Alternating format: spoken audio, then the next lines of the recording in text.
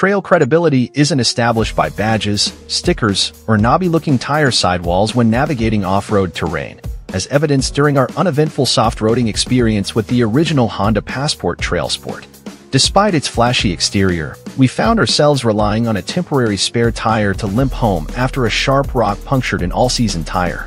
Surprisingly, the TrailSport triumphed in a three-way comparison against a genuine off-roader, Toyota's 4Runner, and a newly ruggedized crossover, the Subaru Outback Wilderness. Despite the initial success and reasonable sales, a third of all Passports being TrailSports, Honda has wisely fortified the robust aesthetics with tangible improvements in the 2024 Honda Passport TrailSport, mainly focusing on all-terrain tires and suspension tuning. The crucial question remains, do these modifications compromise the on-road comfort that contributed to its victory in the 2022 comparison? A notable enhancement involves discarding the Firestone Destination LE2 mud and snow tires, characterized by their tough appearance and all-season treads. The replacement, General Grabber A/T Sport tires in the same 245/60 or 18 size, feature a genuine all-terrain tread and come at a similar cost from Tire Rack. Surprisingly, despite our previous complaints about tire noise with the Firestones, the Generals prove significantly quieter. While they emit a faint hum, it's barely noticeable unless the radio is off, no one is speaking, and the powerful V6 engine is idling. But what about traction? While we love to share tales of conquering the most challenging sand and gravel hills at Hollyoaks or Park, our brief loan during a peak holiday shopping week dashed any such aspirations. The new tires boast a tread that's half an inch wider than the previous Firestones, and the slightly increased track width adds to the vehicle's rugged appearance. It's challenging to envision these tires not delivering significantly improved grip in sand and mud compared to any typical all-season tire.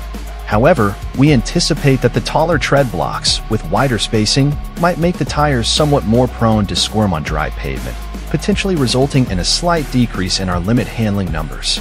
Making another bold prediction, we believe that the majority of buyers, who will spend nearly all their time on pavement, won't perceive any significant compromise in comfort or on-road performance due to the tires or the adjustments in spring and damping rates. In fact, these 18-inch tires likely offer a smoother ride compared to the shorter sidewall tires on other models. Where does the 2024 Passport stand? In Motor Trend's Ultimate Car Rankings for the highly competitive midsize two-row SUV segment, the 2023 Passport secured the 8th position, trailing behind the Subaru Outback, Hyundai Santa Fe, and Toyota Venza that clinched the podium. This ranking is largely attributed to its class-leading 3.5-liter V6 engine, which earns it the best-in-class performance score, but is unable to offset its third-worst fuel economy score. Only the VW Atlas Cross Sport and the aging Toyota 4Runner fared worse in this regard. We anticipate that the 2024 revisions may not significantly alter its ranking in the segment. How does it stack up against off-road competitors? Implementing a reduction in spring rates by approximately 15% in the front and 10% in the rear, coupled with a switch to a significantly less stiff solid rear anti-roll bar, is expected to enhance articulation.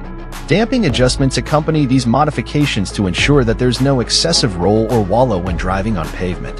While the Outback Wilderness remains the sole contender in the crossover class aiming for off-road prowess, the TrailSport's improved torque vectoring traction appears poised to build on the lead established by its 2022 predecessor.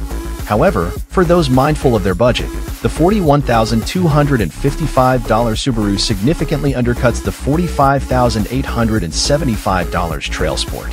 Opting for a trail-rated Jeep Grand Cherokee now requires stepping up to the 4xe Trailhawk at a cost of $67,575. Still, we bet that a Laredo Altitude 4WD, priced at $46,435, can venture just as far off the road as the Passport, potentially even farther with a tire swap.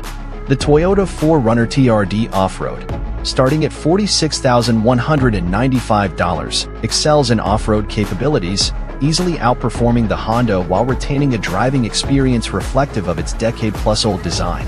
Dated technology. Admittedly, the Passport is not at the forefront of technological advancements. Upon entering the vehicle, the screen may seem diminutive by contemporary standards, lacking wireless phone mirroring and relying on a corded USB-A connection, though there is a USB-C port for charging. The revamped console now features a wireless phone charging pad capable of securely accommodating larger phones, allowing for convenient screen viewing, with additional space for a second substantial phone. Even the robust V6 powertrain appears somewhat antiquated, and features like the Eco button and Efficiency Coach, a cluster light that glows green or white, serve to slightly dampen throttle response and indicate throttle position, reminiscent of the vacuum gauges from the Malaise era. In essence, the 2024 Honda Passport stands out as a larger and more robust performer within the competitive landscape of two-row midsize SUVs. It maintains the renowned Honda reliability and resale value while, in its TrailSport variant, offers the potential to venture further off-road than many rivals without imposing extra costs for everyday use like carpooling or errand running.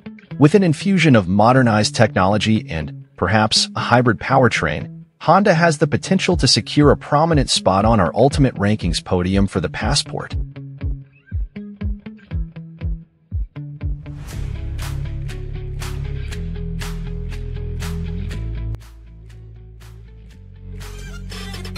Thanks for watching.